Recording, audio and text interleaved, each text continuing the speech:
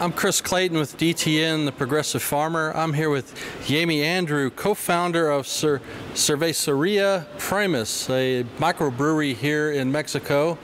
Jamie has been telling us that 10 or 11 years ago there might have been only a handful of microbreweries in the country, but now there are over 400 of them. Jamie, what has been some of the growth that has happened in the microbrewery industry in Mexico?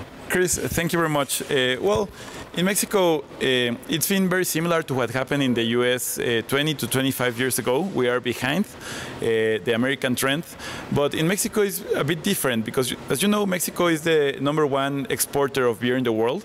We brew a lot of beer. That doesn't mean that we have all the supplies to make beer in Mexico. We have to import a lot. So one of the main struggles we had when we started the brewery was to source good quality raw materials, and that made our beer a little bit more expensive. Fortunately, we found consumers were willing to pay more for our beer. So in Mexico, craft beer, I think, is proportionally more expensive than in the US, but consumers are willing to pay it, and that's been making us grow faster than 30% each year our sales. And that's something happening in the last couple of years. The last 3 years, we have seen the appearance of at least 200 new microbreweries in our country. And what kind of grains do you guys have to bring in from the United States or Europe to make your brewery work, and why do you import your grains? Well, for all of our beers, and I can speak for most of the Mexican microbrewers, at least 80% of them, we have to use two raw barley. And this barley, we have to have it already malted. In Mexico, the only two malteries are owned by the big corporations, by ABI and Cuauhtémoc Moctezuma Heineken. So we have to import our barley already malted.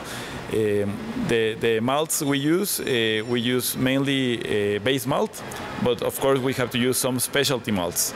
So we import most of this from the US, a little bit from Europe, just to make the European styles.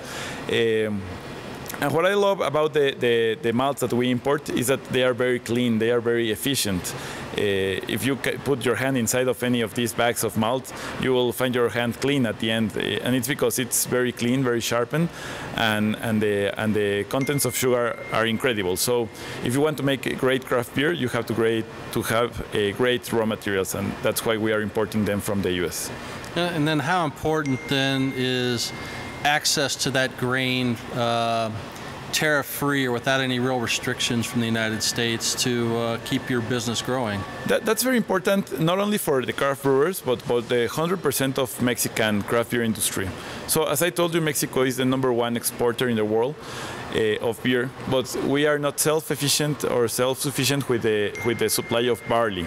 So we have to import barley. We import it mainly from the US, and that's because it's very convenient for us, not only for the distance, but it has a great price.